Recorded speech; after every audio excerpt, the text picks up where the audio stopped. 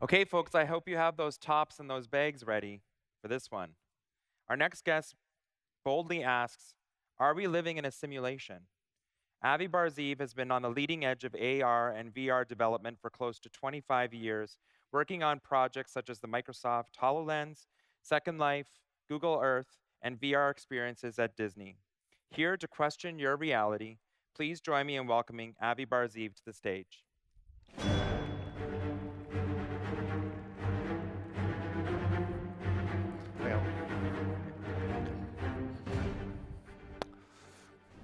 All right, I can barely see you, but let's start with the show of hands on this question. Who thinks it's at least possible that what we see, perceive, hear, feel is not real? That we're living in a kind of a dream world or simulation? So at least half of you, just for reference. All right, let's see if we can spend the next 15 minutes or so trying to answer this question together. First of all, do any other animals wonder about this question, whether reality is real? Do you notice that in any of your pets or seen animals or documentaries? I haven't. I have not noticed this at all. Although some people think, perhaps, there are hyper-intelligent mice out there studying us. That's a possibility. I like to believe that might be true. But even the smartest animals tend to say, I can't answer that question. How about some nice tasty fish instead? Let's not worry about it. But today we're going to worry about it. We're going to see if we can get to it. Different people approach the question differently. Philosophers ponder, what are we not seeing? What else is there? This is, if you're not familiar with Plato's cave, this is a depiction of Plato's cave. We'll get back to this a little more later. It's a very important concept. People who are religious tend to believe our world is not the most real. There is some afterlife in most religions that is more real than this one. In some, this is just a test. In others, the afterlife is a reward. In mine, I'd like to imagine I might be greeted by this fellow. Would be very clever. The scientists look for evidence in nature. They try to test hypotheses and see what they can find. There's an interesting paper probing whether nature might actually be a simulation. This is science going on. It's real stuff. Computer scientists, more like myself, look for potential computational problems, logic errors. This is a famous XKCD. If you have a second, you might read it. Thinking about the question of if we were living in a computer, might there be errors that we find? So normal people follow experts. We read papers, we read articles that tell us what the author thinks might be the nature of reality. And you might watch movies. There might be gurus. There might be novelists. There might be people who make movies that we listen to. There might even be idiots giving speeches out here that we all give credit to. And the truth is, none of us really know. The truth is, there is no child. There is no bald, wise child who has all the answers who's going to tell us, because nobody really knows. And maybe that's by design. Maybe we're not allowed to know. Certainly, there's some evidence against physical reality, some scientific evidence people can talk about and write about. There's all these things. I could talk about these. I could take up your time talking about them, but the truth is I'm not an expert in these things. I have to trust what a physicist tells me. The latest one is this idea that there's a high probability that civilizations evolve to the point where they can make ideal simulations, so the chances that we're in one are pretty good. I say I can't prove any of this, so I'm just going to ignore that, all right? Let's just leave that on the side. Because you have to consider the possibility that even if all these weird things about reality are true and they're tip-offs, reality could actually be a machine designed to explain its own existence. If we're living in a simulation, why would it be so easy to find out? Maybe reality is there to keep pulling the wool over our eyes, to keep hiding itself. And every time we ask a question, think about it. A long time ago, we believed in pantheons of gods. Various religions had different versions of this. We believed these gods reflected our inner psyche. Psyche was one of them. And that was our view of the world. Really a very internal view made real, manifest. And then for a long time, we held on to the earth as the center of the universe. And we've become a little less egocentric in our view of reality. But now things are so small or so distant that we need to test to prove. String theory is so hard to test because the scales are so small that we can't even get there. So maybe this is evidence that reality is changing as we evolve, as we think about it. Reality is actually making up the answers to the questions that we ask and providing us with the next best answer that we can't yet test or prove. Because if you think about it, wouldn't it really suck if we actually could prove that we were living in a simulation? Because then what? All right, now we're living in a simulation. How do we get out? That's not so easy. That's a whole other question, right? I'd rather focus on that question. In fact, there's a better question to ask, which is, what questions can we even imagine? Because if reality is trying to pull the wool over our eyes, then the chances are whatever the right question to ask is, we can't even get it. We can't even pull it out because that might be the key question to ask. So what can't we ask? Well, I'm going to try. For example, what if time itself isn't real? There are some physicists who believe things like configuration theory, very interesting approaches that perhaps time isn't real. It could be a string of instances, or there could be only one instance, one instant in time. This one. Everything we all remember about the past could be fabricated in that instant in order to make us feel that it was all real. And so everything we find could be completely fabricated in order to support the present instant in time. Of course, time could also be eternal, in which all instances exist. That's another interesting way to look at it. I don't think we understand time very well. I've used this phrase, that's 2 hours of my life I'll never get back. When do we ever get those 2 hours back? Even if it was a good movie, we wouldn't get it back. It's just not the way it works. So let's erase some of the possibilities. There's a lot of ways to slice and dice this, but I like this one. So imagine there's a set of 3 questions. Is our perceived universe real? It's a good question. Are we real? It's a very good question. We may not be. We may just think we are.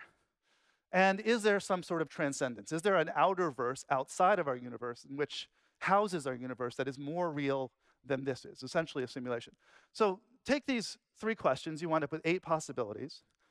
One of the most common ones is dualism, religious kind of view. This world is relatively real, but there's a realer world outside that we graduate to when we're done. And there's also the physical reality. This is it. This is all there is. We die, we're gone. That's certainly equally plausible. And then there's a whole bunch of others. There's quantum reality that says the physical world is manifestation of the quantum world. We don't understand it. There's the idea that we're not real, but the universe is, in case we're kind of replicants. We may not be real, but maybe we can become real. That's the sort of Pinocchio theory I don't hear too many people talk about. There's nihilism. None of it's real. Universal mind, we're all the dream in the mind of some greater being. And then the one we're going to focus on is just simulated reality, answering the question of, are we living in a simulation? But this gets pretty complicated pretty fast. So you may be tempted to just give up and eat some fish. It's pretty hard. So a better idea, instead of trying to answer the question directly, let's start with the assumption that our universe is a simulation and see what could we look for that would be a tip-off that's not those physical reality questions. So I've done a bunch of simulations in my time. Any rational simulation should have a purpose, right? If it doesn't have a purpose, by my definition, it's not a simulation. It should have some rules and initial conditions that you want to test. Reality is essentially data, and there should be some results. Otherwise, why bother making the simulation? Even if you're a masochist and you want to torture your little virtual sims, you still want to see it, right? You still want to know what happened. Otherwise, if it's a black box, you don't want to, why would you even take the time to do it? So Carl Sims, brilliant guy, decades ago, created virtual creatures inside of a simulation in order to test, to see what would happen. And very interesting things evolved. These are basically boxes with hinges that could evolve and breed and were fitness tested. I had to go email him to get this, but I remembered hearing about there's some interesting creatures that took advantage of bugs in the simulator. So what happened was, the first test was a finish line in which the creatures had to make it crawl. He wanted them to crawl. What they learned to do was to basically evolve to be tall so they could just fall over. That's just exploiting the rules of the game in order to win. And another one took advantage of some lazy physics code in order to vibrate back and forth really quickly to build up energy until they could flip into the air. That should not be possible. So one of the ways we might look for whether we're living in a simulation, people don't talk about this too much, is are there loops and are there bugs that we see creatures? Any creature has evolved to do something and we just don't understand how they do it. right? Over billions of years in our simulation, something should have evolved to exploit these loopholes, these bugs. Maybe there are no bugs, but I kind of doubt it. I've never written code without bugs.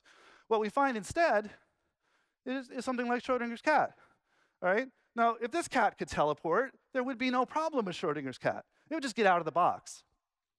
We can also look for inexplicable correlations, communication that must happen outside the universe. For example, if I throw a switch in Detroit, do penguins appear in Antarctica? That would be pretty hard to explain, right, if it happened that way. But what we find instead is I throw a switch in Detroit, it makes some cars, the penguins disappear. This is the exact opposite of proving that this is a simulation. In a perfect simulation, we can also build perfect simulations inside of it. This is a recursion problem. It's a very interesting question because it'll also help you tip off whether we're living in a simulation or not. So you may have heard the idea of turtles all the way down. If not, quickly just give a read to that story. I'll not read it out loud. But it ends in the idea the reality is a series of turtles. There's an entire stack of turtles that's endless. Where's the bottom? Nobody knows. The stack of turtles is a really interesting idea. So let's think about it in terms of virtual reality that we deal with today. Every time you enter a virtual world, you're essentially pushing a turtle onto your stack. You've added, however long that stack was, you've made it one longer. And every time you exit the virtual world, you pop a turtle from the stack. That make sense? All right. So the question is, can we pop more turtles? Right? And we don't know if we're in a simulation, but what if we could pop another turtle without just taking off the HMD we just put on? Can we go back even one more layer? You've seen the movie Existence. It kind of explores the same idea. What we effectively need to do is to root reality in order to get out of the simulation, to pop it to one level. So let's see if we can do that, theoretically. Well, while we're thinking about this, what about AR? I talked about VR. What about AR? So at its worst, the worst AR I've ever seen, repaints the world. So if you can think of it as repainting the shell of a turtle, it's not replacing it. You're not adding another reality. You're changing the reality around you, right? And that actually may not be a bad thing, because if you know that everything around you is fake, right, there may be things that ring true. And those things that ring true, maybe the signal-to-noise ratio may be improved. You may be able to see them even better because so many things are painted around you. The things that hold true. We'll talk about that a little more. But AR, at its best, can also help us understand reality. It can help us understand who's casting the shadows. And if so, it might help us deconstruct reality better and root reality to the point of understanding what the outer world may be that we're living in. So we talked about Plato's cave real briefly at the front.